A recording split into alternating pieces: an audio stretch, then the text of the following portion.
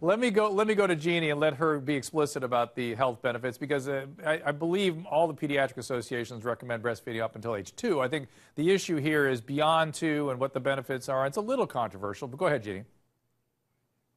Hi, Dr. Drew. Great to be here.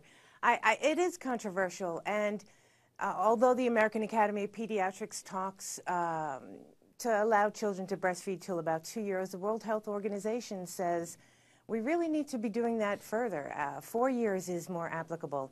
And there's, in our magazine, we have Catherine Detweiler, and she talks about that really for humans, for human mammals, 5, 6 years of age is appropriate. Biologically, physiologically, how it affects the child, the bonding, the nurturing that they have with the mother. Sure, the content of the milk, but it's more than food, breastfeeding. It's an interaction. It's a security that the child achieves that gives them strength to step forward and be stronger. The more of that loving strength they have at the beginning, they can really step forward in life. And I don't think anyone disagrees with that. I mean, I think that's absolutely, it's how long to maintain it, I think, that people have issues. I talked to a late adolescent male once who was breastfed until he was like 6 or something, and he was very disturbed by it. Do you think that's because he lives in a culture where it's not normative? Yeah, absolutely. We don't see that.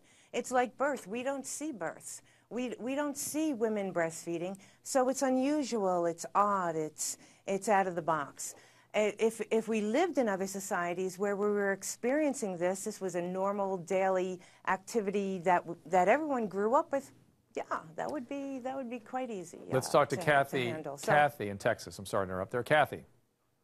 Hi, Dr. Drew. Kathy? As a mother, I respect other mothers' choices, but once the child starts walking, talking, has teeth, speaking in full sentences, then they should be, encouraged to grow and not to breastfeed. Breastfeeding a 3 to 4 year old or even a 7 to 8 year old to me is outrageous. Jamie, it is Jamie, how do you respond to that? Jamie, it's not good for the kid. It's wrong. Jamie. That is, unfortunately, that's our culture.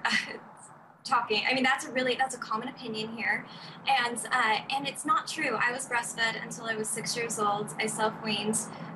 It was really, I had a wonderful childhood. It was really beneficial. I have wonderful memories of it, and I'm giving my children this.